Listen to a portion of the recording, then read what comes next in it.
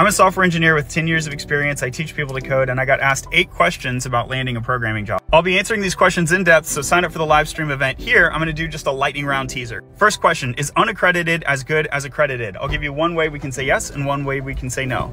The way we say no is if we ask the question, do hiring managers equally prefer both types of candidates? The answer is no. On a 10-point scale, they prefer those with accredited education to the magnitude of about 1 point.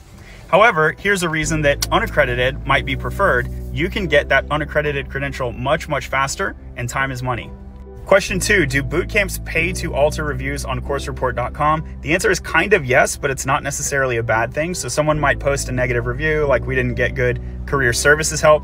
The bootcamp might reach out to them and give them extra help and then ask for them to update the review.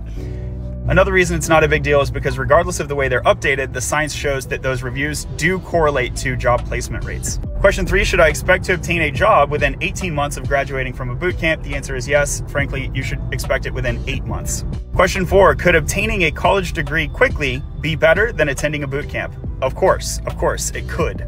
It's gonna depend on how quickly is, it's gonna depend on which college, it's gonna depend on which bootcamp, but certainly there's a world where getting a college degree quickly is a better choice. 5, does having a degree in an unrelated field affect employability? The answer is yes. It's positive compared to not having a degree at all, and it's negative compared to a traditional computer science degree, but not to an important magnitude. 6, what are some budget-friendly alternatives to coding bootcamps? The answer is Latterly.io. It's free and open source. It'll give you a step-by-step checklist of how to learn to code and land your first programming role, and the first item in that step is to execute a substantive program. So you can see if you're not interested in a bootcamp, then Coursera, Codecademy Pro Frontend, or a Latterly mentorship are recommended alternatives. Question 7, do you recommend Udemy? The answer is no. Prefer Coursera over Udemy and Udacity.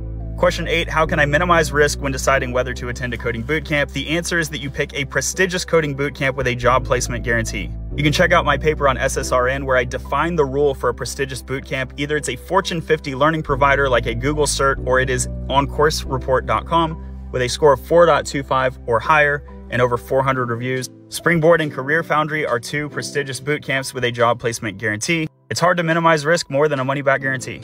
Follow for more and sign up for the event where you'll be able to ask me your own questions and also get access to the slide deck.